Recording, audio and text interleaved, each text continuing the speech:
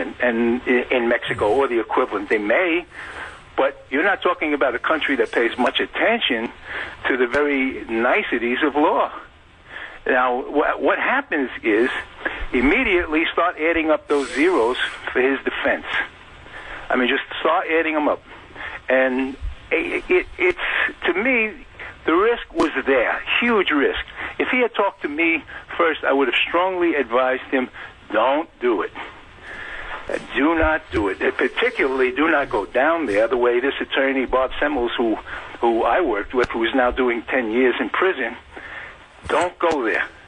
Because if you go there outside the country, you now are vulnerable to paid informants who'll be there recording you, maybe not recording something. In other words, okay, so but he didn't know that they'd be following him? They got pictures of him at the Jungle Airstrip with the Mexican actress before they met El Chapo. Well, then they may have the rooms where they met or the place where the conversations went completely wired. So in that regard, then they're called, even at the Golden Globes the other night, that guy Ricky Gervais called him a snitch in a bad joke. I don't know if you saw that. They basically, even in Hollywood as a joke, they're calling Sean Penn snitch. Do you know that? Yeah, well, I have no idea about that. I don't know. I don't read those. Michael, you're gonna think I'm boring, but I don't read entertainment magazines or any of this. I'm addicted to homicides, murders, 48 hours, forensic files. Oh, very funny. Very funny. So you like to read, do you ever go on blogs from the old days of crime scene photos? Remember the old pictures that were taken in the 40s and 50s that you could find online? You ever looked at those? Yeah, the photographer, he was wonderful. Willie something. Who was? Are you talking to me, Michael? Yeah, I remember there was a guy, Ouija, who went to every crime scene in New York City with a camera that shot in black and white. His pictures are still the best ever taken. Brains on the floor, blood, the guy over the table. You can still find them online. Remember Ouija? He had a police scanner. He got there before anyone else did. And he took the crime scene photo before they threw the tablecloth over the guy's head. Yeah, Ouija, I think, was the one who got Arnold Schuster laying there, oh, my God. Nothing covering him. Amazing photos. Terrible. Yeah. But amazing. Well, you as a DE agent, I'm sure you didn't need a camera to see what we're talking about, the horror of what happens to people in the world of crime. Or, God forbid, what ISIS is doing today. A headline just came out a minute ago, Mike. ISIS recruitment exploding. Lawmakers are warning that the terror group is gaining affiliates faster than Al-Qaeda. Michael, let's switch it to the bigger picture. If you were in charge of the war of terror, what would you do to stop this? Well, I lived, and this is a terrible thing to say. You just have to look at what actually worked. And I don't even know if it will work. But when I was stationed in Argentina between 1978 and 82, those were the years of the dirty wars. They call it the dirty wars because they had what they perceived as a terror problem. People were kidnapped, people were killed, bombs went off. So what the Argentines did, is now famous as the dirty wars, is they would bust people, torture them, get information as to who these people thought were terrorists, and whole families would disappear. Until Argentina became an incredibly dangerous place to live from the police. I am not saying that America should do this. It was horrible. I mean, it was the safest streets in the world because that was the policy. You didn't commit crimes. And the police were basically serial. But the terror was being conducted by the left wing, wasn't it? No, they were against the left wing, Mike. They were very right wing. In fact, no. I mean, let's clarify what we're talking about. Until the right wing cracked down on the left wing with more terror. And eliminated crime in the streets. It was the left wing that was making the bombs go off and kidnapping, right? They were leftists, and then consequently what happened is... Right, and then the right wing, the generals, stood up and said, that's it, and they became even more terroristic, and that ended the terror of the left. But yes, that's a horrible story to tell. It's exactly what happened in Argentina. It's, by the way, what happened in Germany under Hitler. I'll be back in a minute. Well, 2 hours have just flown by. I've never seen anything like this. This is like the early days of radio when I get people on that we have such rapport. Michael Levine, are you still there, Mike? Welcome back to the show. Mike, let me clear up something, because your listeners are going to come away saying that I am suggesting that U.S. do something like Argentina. And all I can say is I was horrified when I was in Argentina, and a lot of this, what happened with me and these death squads, is in the books, particularly The Big White Lie. And if you read it, you'll see that a big joke for the Argentine death squads and cops was to invite me to see the homes of escaped Nazi war criminals. Hey, Levine, come with us. You want to see Mengeler's house? I mean, that's the atmosphere that I was living in there. And no, I never took it. I didn't take it the wrong way, Michael. You're on the right side of things. Believe me, I get it. Look at this story, Michael. ISIS burns fighters alive for letting Ramadi fall.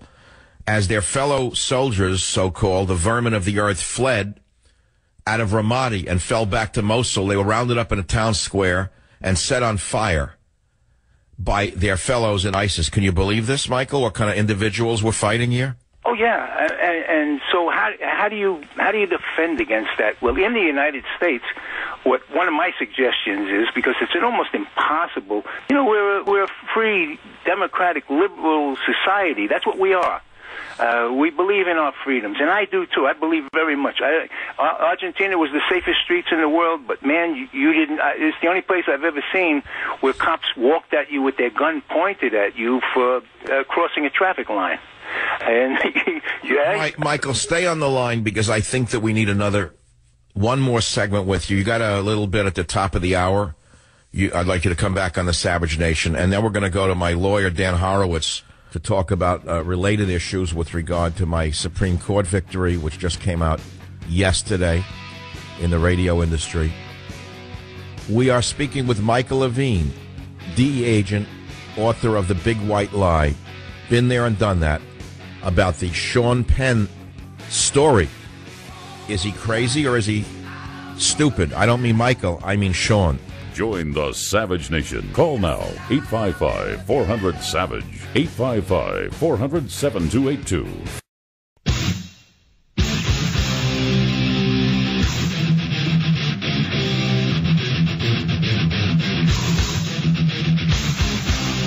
Warning. The Savage Nation contains adult language, adult content, psychological nudity.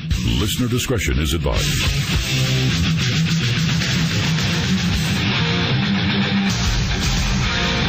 And now, America's most exciting radio talk show, The Savage Nation.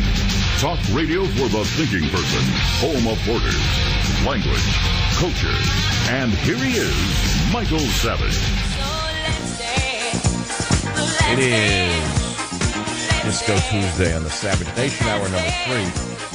If you just joined the show, in hour 1 I talked about, I guess it's my victory in the U.S. Supreme Court yesterday. I didn't take the case there, but let us say an antagonist of mine who accounted for 5 years of my life took it to the Supreme Court after many losses, and he lost. And at the bottom of the hour, we're going to have my attorney, Daniel Horowitz, to discuss the meaning of that. And we talked then about court horror stories. I broadened it, beyond myself to you. Many of you have been inside the legal system. You've won and you lost anyway, because it's a very difficult system in which to prevail. Even when you win, you lose in terms of the money and the time. And that's why the best advice anyone could give you is avoid court at all costs. And people with money know that, and they bury you with threats. Evil people in business threaten others in order to intimidate them to not fighting back, you see. And now we had on in hour 2, and joining us again is DEA agent extraordinaire Michael Levine, author of The Big White Lie. Michael, welcome back to the show. We were talking about the crazy Sean Penn situation, then we went into a bigger story, Michael. I have callers who want to ask you questions about the war on drugs. You were in the DEA when it was really fighting a war on drugs. Is the DEA still fighting a war on drugs? Michael, it depends on your point of view. What happened to me after the biggest cases in history, really, and that's deep cover, 15 tons with the Mexican government, with Manuel Noriega's money launderer, the Bolivian cartel, destroyed by our own government. I had a few of those, beginning in Bangkok, Thailand, to Buenos Aires, to Operation Trifecta, which is deep cover. what my career became was two chances I had in my life to make cases that really would have made a big difference. I was dying to make cases that would make a difference, and they were stopped by our own government. And so You mean drug cases were stopped by our own government along the lines of the old Steven Seagal movies kind of thing? Nah, nothing. This is real. You know, for instance, in Deep Cover, where we sent a video to Edwin Meese, the Attorney General, of me making a drug deal with the Mexican government, bodyguard of the incoming president, the grandson of another Mexican president in his Mexican colonel uniform, and I'm promised on camera a wide open Mexico for my mafia. If this deal goes through, that goes to Attorney General Edwin Meese. Edwin Meese calls the Attorney General of Mexico and warns him about us, my undercover team. Now, Edwin Meese blew the cover on you? Yes, and it's in a New York Times bestseller. And if I was, now Edwin Meese was Ronald Reagan's Attorney General, wasn't he? Correct. That's correct. At the time, what was more important was getting NAFTA, North American Free Trade Agreement, passed. So if you have an American team of undercover, not just me, we had a whole team pretending to be mafia.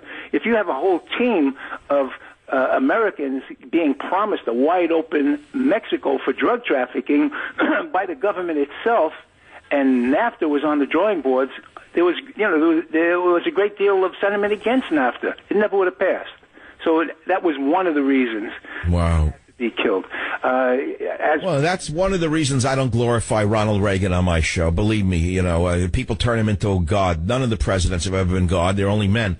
But Michael, let's make this more interesting for me and everyone else. Here you are, Jewish kid grows up in the Bronx, and the neighborhood becomes black, Puerto Rican, etc., and you learn to speak Spanish.